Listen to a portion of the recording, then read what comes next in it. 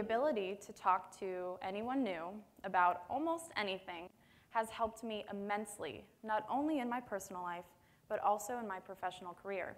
And there are 3 key things that help me be successful in making these relationships and keeping these connections. 1, embrace vulnerability.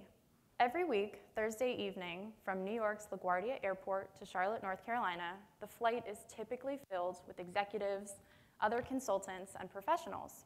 On one particular case, the gentleman sitting next to me and I struck up a conversation. We talked about his former job as an FBI agent. We talked about his family. And he ended up being a technology partner at a Big 4 consulting firm. I left that flight with a business card and job offer in hand. If you are able to communicate effectively and make relationships on a personal level, you have already proved that you can collaborate. And what is the only thing better than a technically savvy engineer? A technically savvy engineer who can communicate and collaborate. 2, engage in your surroundings. It's very common that we work with people that we've never met. And the minute you do put a face with the name and begin to learn about these people, learn about their families, their hobbies, their friends, they become real people. You begin to invest in these people, and these people begin to invest in you. I was already relatively invested in the Carolina Panthers football team when I found out that I share a dry cleaners with Luke Kuechly, and I was carrying at least 5 pieces of clothing in my hand that needed alteration when I realized he was standing in line in front of me.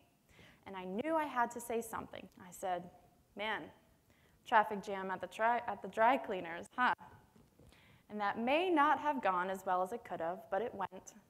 And now, when I see Luke on the TV, I cheer a little harder.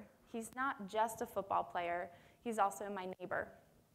So when you begin to meet people, maybe put that cell phone down, maybe take those earphones out. You might hear a piece of information that you can relate to or that you're interested in, and that is your ticket into that conversation. Last but not least, practice.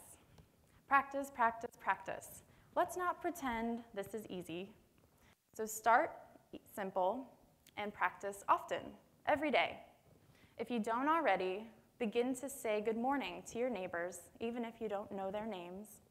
Begin to smile and make eye contact when you walk down the street. So give humanity a chance to show you that the anxiety and fear and challenges that come with speaking to someone new is worth every minute of the risk.